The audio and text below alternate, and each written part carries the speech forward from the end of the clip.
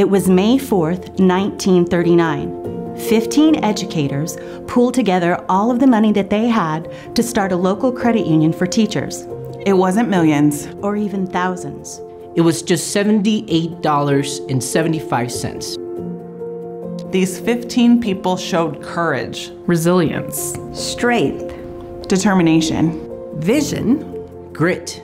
They made $78.75 stand for something bigger, a financial institution that members of their community could own a piece of. A credit union that would have its members' best interest at heart.